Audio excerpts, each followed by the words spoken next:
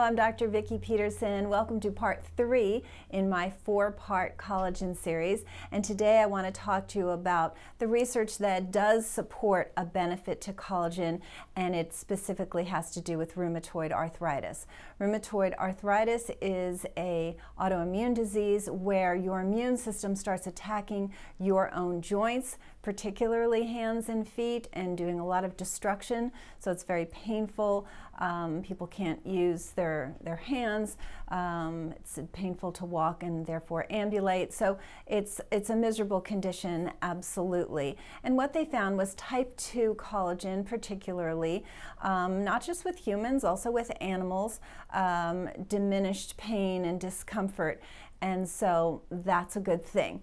However, so I don't want to limit the fact or negate the fact that that's a good thing, because it is, and there was definitely decent research to support this. And of course, when you're looking at having this disease and being in pain, simply buying some collagen powder of the type 2 sort, and you can put it in anything and it has no taste and sounds very easy, and the fact that it does make you feel better is very good. So not negating that. However,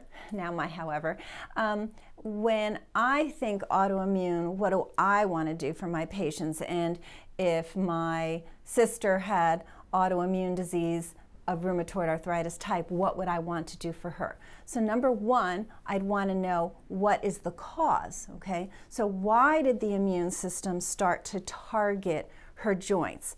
Now the collagen powder kind of ratchets down that response, that inappropriate response of the immune system to attack the joints, which is good, but why? Why did the immune system decide that in a confused state? What got it so confused that it thought your own joints were something that should be attacked? And there is a reason for that. And I've done a lot of videos on autoimmune disease. If you go to our site, rootcausemedical.com, you can see a lot of different blogs.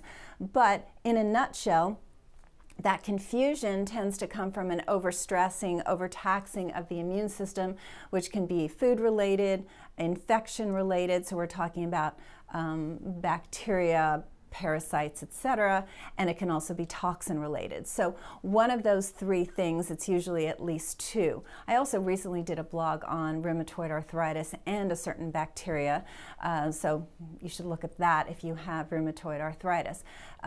So why do you want to do that? Because you really want to stop the process. And this is very key, when you have one autoimmune disease, you're 3 to 10 times more likely to develop others.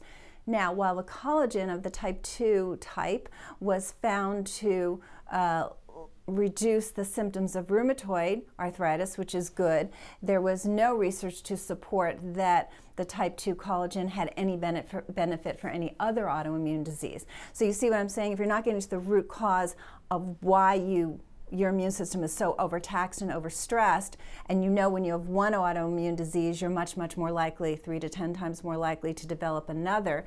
If we don't get to the root of what's driving this and we're just suppressing the symptoms, we're not doing the full benefit. Do you see what I mean? So that in a nutshell is the bottom line about collagen and rheumatoid arthritis. Yes, you can take it. If your dog has rheumatoid arthritis, sure, give him some collagen powder, or her some collagen powder, because it will make them more comfortable. But as humans, we have lives to live and goals to meet and dreams to make reality. And what I want from my patients is not just to feel better, certainly, but next step. Why did it happen, and how do we prevent it from happening with other, developing other autoimmune diseases, and how far back can we bring you even from rheumatoid arthritis, which we've seen very good success with. So with the collagen, you have to take it every day in order to enjoy the benefits, but once again, it's not getting to the root cause, and it's not protecting you from developing other autoimmune diseases. So in the main, would I recommend it? No, because I really want to get to the root cause and prevent future autoimmune disease, and really get a handle on why your poor immune system is so overtaxed. So That is part 3, having to do with rheumatoid arthritis and collagen. And part 4 has to do with your skin, and does collagen make your skin look healthy and rejuvenated? In other words, does it take years off the appearance of your skin? So that's the next one. Stay tuned for that. In the meantime, if you enjoyed this video, definitely share it, tell others about it. And if your health is not the way you want it to be, and you like the idea of getting to the root cause of why, that's why I'm here, that's why my team is here. So please reach out to us. You can call us at 408-733-0400. Reach out via the website, rootcausemedical.com, for a free consultation. We can either do it in person if you live locally, or over the phone if you do not. And that's why, as I said, we are here. We help the world's busiest people regain, retain, and reclaim their health, their energy, and their resilience. We would love to help you. I'll see you soon.